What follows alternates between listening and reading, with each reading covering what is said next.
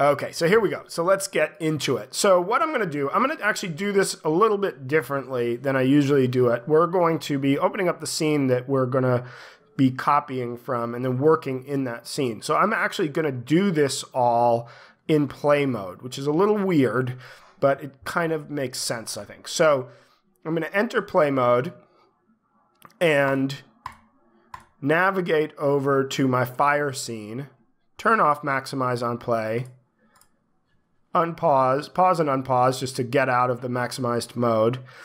And I'm going to expand this flame effects clone, and I'm going to deactivate the wall flames and the dripping flames. And I'm going to deactivate the menu canvas, right? So we can see our particles running, and I'm just going to rotate my view here a little bit. Let's select the flame particles, push F to frame selected, and then just zoom out a little bit just so we can kind of see.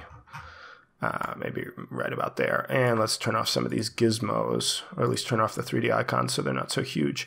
All right. So this way we can see both in the game view and the scene view, we can see the particle system running. And I'll show you a little trick to save your changes from play mode. Just don't accidentally leave play mode because you will lose your work, right? All right.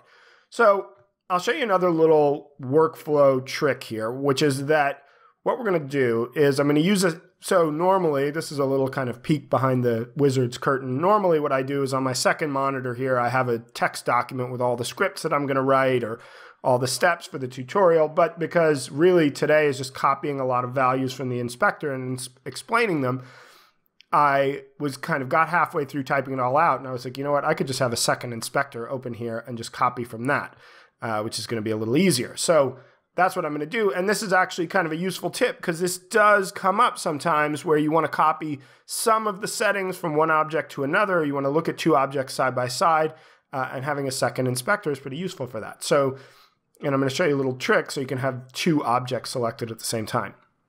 So what I'm going to do is I'm going to select my flames particle effect. This is the parent object with the main flame texture on it. And then we also have the fire embers and the light as separate particles. So first, we're going to copy this flames particle effect. And so what I'm going to do is I'm going to select the thing that I want to get an inspector for, go up here to the inspector, right-click, and choose Add Tab, and select Inspector. And so now I have two instances of the inspector docked. Now what I'm going to do, I'm going to take the second inspector, and I'm going to click this lock button over here. And what this allows me to do is now, if I change the selection, this doesn't change. It's going to stay locked on the flames particle effect, and I can view it and edit its properties while selecting other things.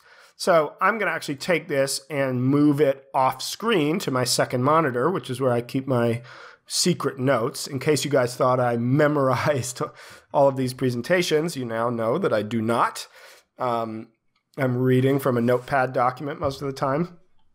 And so what we're going to do is we're going to create, let's deactivate both the embers and the light game objects temporarily. So we just have the main flames. So we can see, right, this is a composite of three different effects. Let's just look at those quickly before we start creating any of them. So we have the flames particle effect. Because it's apparent, I can't just deactivate it. What I'm going to do is deactivate the emission for it, which is going to stop it spawning particles. We have the embers, which is just these little glowing spots, sparks kind of. And then we also have the light, which is this kind of gently flickering lighting effect, which importantly matches the color of our particles. You can see it's got a few little sort of flicks and flashes in it. And you can actually see it's literally just one particle that you can see there. You can see it better in the game view that is emitting that light. And we're going to talk about how that works. Okay, so let's create this flames effect. We'll turn emission back on. And so what I'm going to do is in the, let's see, actually, so before I start creating the flames, we've just covered some kind of basic setup. Let me take a pause for questions just so I can break this up. And then we will continue. Corrupt turret. Yeah, the dripping flames is an intentional effect. It's like if you spilled gasoline or some kind of burning fluid. Yeah, somebody's asking, are these possible on mobile? You might have to strip out some things like the lights and stuff. It's really going to be a question of how many are you trying to run? What else are you running, right? If this is the only thing in your scene, you probably could get it running. If you've got 100,000 other game objects all doing similar stuff, probably not, right? So profile on your device is always the word in complex, in profiling complex scenes.